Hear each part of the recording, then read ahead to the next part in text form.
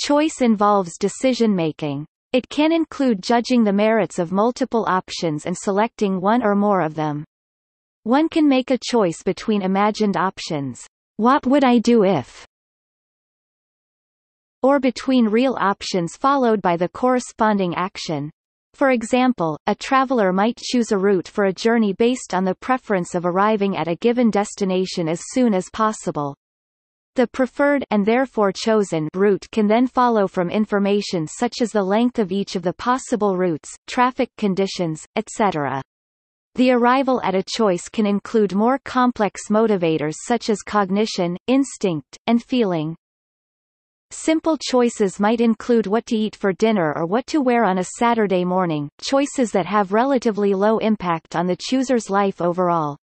More complex choices might involve, for example, what candidate to vote for in an election, what profession to pursue, a life partner, etc. Choices based on multiple influences and having larger ramifications. Freedom of choice is generally cherished, whereas a severely limited or artificially restricted choice can lead to discomfort with choosing, and possibly an unsatisfactory outcome. In contrast, a choice with excessively numerous options may lead to confusion, regret of the alternatives not taken, and indifference in an unstructured existence. And the illusion that choosing an object or a course, necessarily leads to the control of that object or course, can cause psychological problems.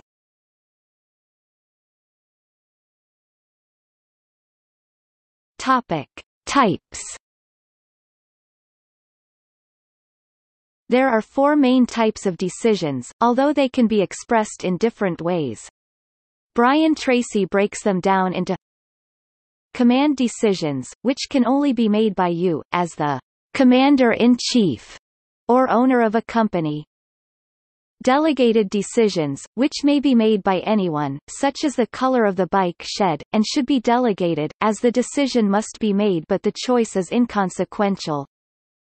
Avoided decisions, where the outcome could be so severe that the choice should not be made, as the consequences cannot be recovered from if the wrong choice is made. This will most likely result in negative actions, such as death. No-brainer decisions, where the choice is so obvious that only one choice can reasonably be made, a fifth type, however, or fourth if avoided, and no-brainer decisions are combined as one type, is the collaborative decision, which should be made in consultation with, and by agreement of others.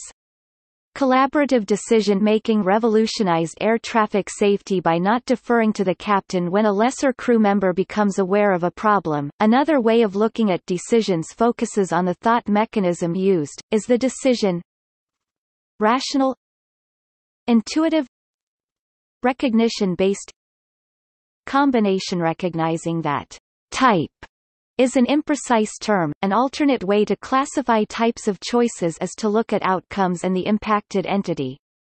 For example, using this approach, three types of choices would be business, personal, consumer. In this approach, establishing the types of choices makes it possible to identify the related decisions that will influence and constrain a specific choice as well as be influenced and constrained by another choice.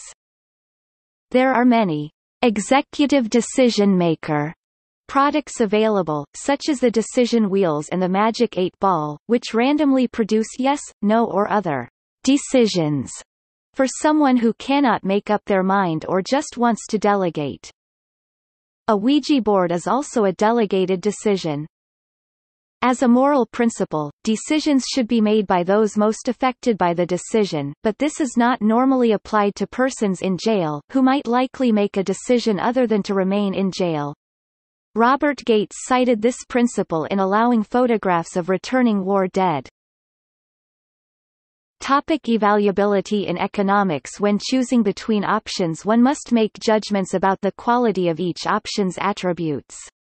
For example, if one is choosing between candidates for a job, the quality of relevant attributes such as previous work experience, college or high school GPA, and letters of recommendation will be judged for each option, and the decision will likely be based on these attribute judgments. However, each attribute has a different level of evaluability, that is, the extent to which one can use information from that attribute to make a judgment. An example of a highly evaluable attribute is the SAT score. It is widely known in the United States that an SAT score below 800 is very bad while an SAT score above 1500 is exceptionally good. Because the distribution of scores on this attribute is relatively well known, it is a highly evaluable attribute. Compare the SAT score to a poorly evaluable attribute, such as the number of hours spent doing homework. Most employers would not know what 10,000 hours spent doing homework means because they have no idea of the distribution of scores of potential workers in the population on this attribute. As a result, evaluability can cause preference reversals between joint and separate evaluations. For example, HSEE, George Lowenstein, Blunt and Bazerman 1999 looked at how people choose between options when they are directly compared because they are presented at the same time or when they cannot be compared because one is only given a single option. The canonical example is a hiring decision made about two candidates being hired for a programming job. Subjects in an experiment were asked to give a starting salary to two candidates, candidate J and candidate S. However, some viewed both candidates at the same time, joint evaluation, whereas others only viewed one candidate, separate evaluation. Candidate J had experience of 70 KY programs, and a GPA of 2.5, whereas candidate S had experience of 10 KY programs and a GPA of 3.9. The results showed that in joint evaluation both candidates received roughly the same starting salary from subjects who apparently thought a low GPA but high experience was approximately equal to a high GPA but low experience. However, in the separate evaluation, subjects paid candidate S, the one with the high GPA, substantially more money. The explanation for this is that KY programs is an attribute that is difficult to evaluate and thus people cannot base their judgment on this attribute in separate evaluation. Personal factors determine food choice. They are preference, associations, habits, ethnic heritage, tradition, values, social pressure, emotional comfort, availability, convenience, economy, image, medical conditions, and nutrition.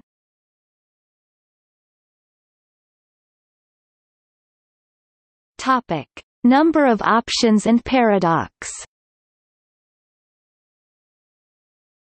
A number of research studies in economic psychology have focused on how individual behavior differs when the choice set size, the number of choices to choose from, is low versus when it is high.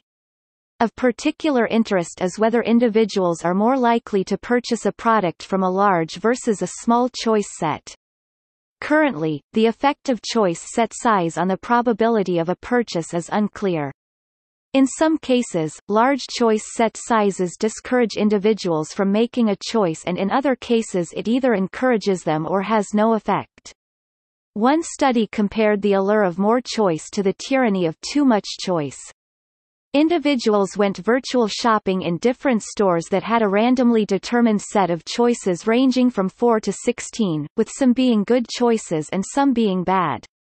Researchers found a stronger effect for the allure of more choice.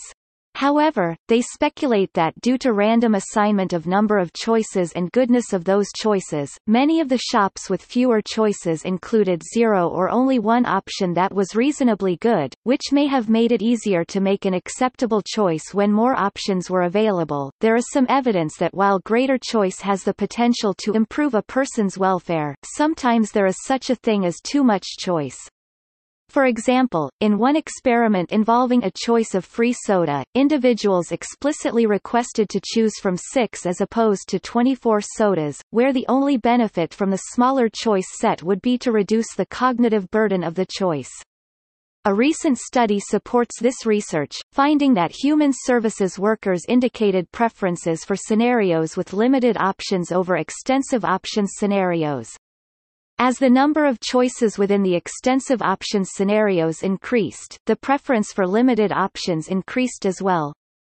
Attempts to explain why choice can demotivate someone from a purchase have focuses on two factors. One assumes that perusing a larger number of choices imposes a cognitive burden on the individual. The other assumes that individuals can experience regret if they make a suboptimal choice, and sometimes avoid making a choice to avoid experiencing regret. Further research has expanded on choice overload, suggesting that there is a paradox of choice. As increasing options are available, three problems emerge. First, there is the issue of gaining adequate information about the choices in order to make a decision. Second, having more choices leads to an escalation of expectation.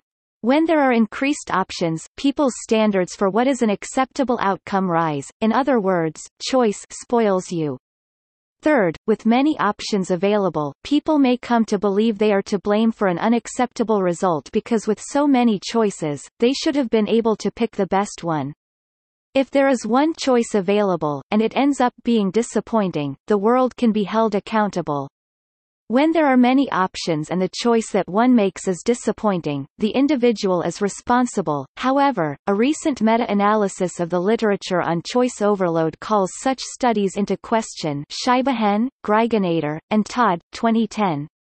In many cases, researchers have found no effect of choice set size on people's beliefs, feelings, and behavior. Indeed, overall, the effect of too many options is minimal at best. While it might be expected that it is preferable to keep one's options open, research has shown that having the opportunity to revise one's decisions leaves people less satisfied with the decision outcome. A recent study found that participants experienced higher regret after having made a reversible decision. The results suggest that reversible decisions cause people to continue to think about the still relevant choice options, which might increase dissatisfaction with the decision and regret. Individual personality plays a significant role in how individuals deal with large choice set sizes. Psychologists have developed a personality test that determines where an individual lies on the satisficer-maximizer spectrum. A maximizer is one who always seeks the very best option from a choice set, and may anguish after the choice is made as to whether it was indeed the best. Satisficers may set high standards but are content with a good choice, and place less priority on making the best choice.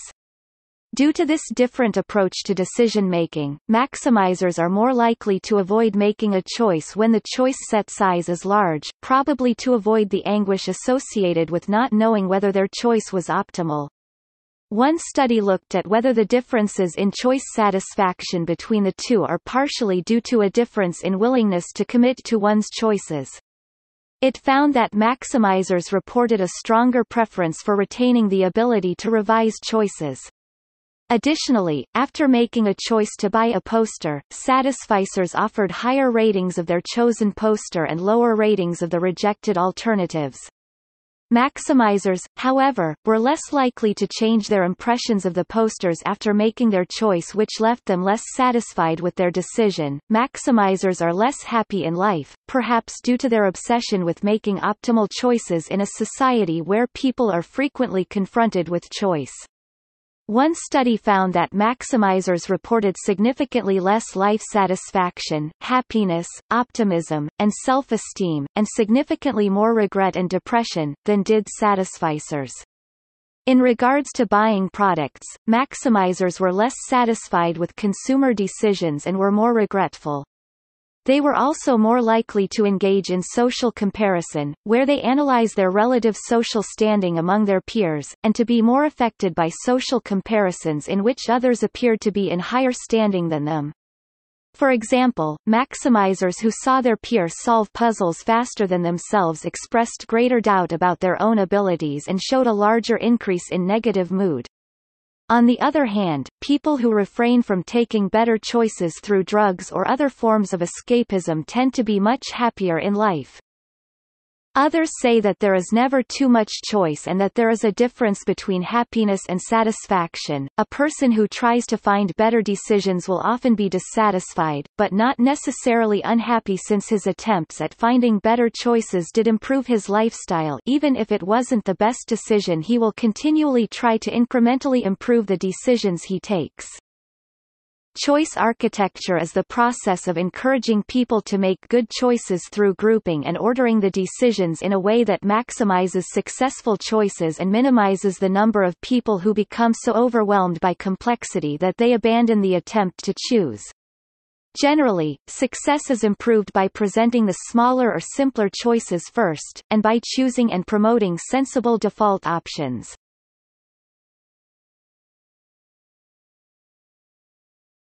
Topic: Relationship to identity. Certain choices, as personal preferences, can be central to expressing one's concept of self-identity or values. In general, the more utilitarian an item, the less the choice says about a person's self-concept.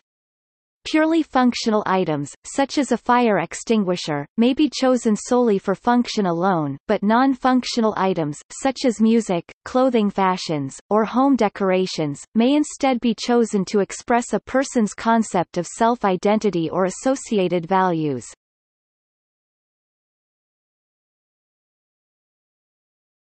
Topic: Attitudes. Sophia Rosenfeld analyses critical reactions to choice in her review of some of the work of Iyengar, Ben Porath, Greenfield, and Selekel.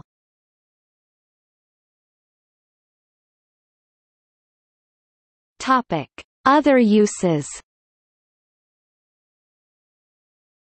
Animal behavior, see preference tests. Animals.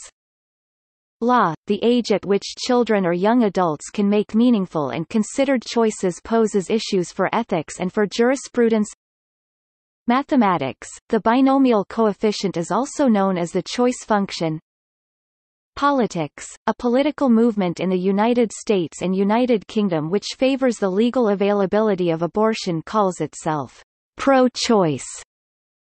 New Zealand English, slang synonym for cool, nice, or good, e.g., that's choice. Psychology, see choice theory. Topic: See also. List of thinking-related topics. Choice architecture, decision-making software, example choice, freedom of choice, Hobson's choice, intertemporal choice, Sheena Iyengar, author of The Art of Choosing, neuroscience of free will, public choice theory, social choice theory, rational choice theory, The Paradox of Choice, Why More is Less book, Two Alternative Forced Choice, Will philosophy.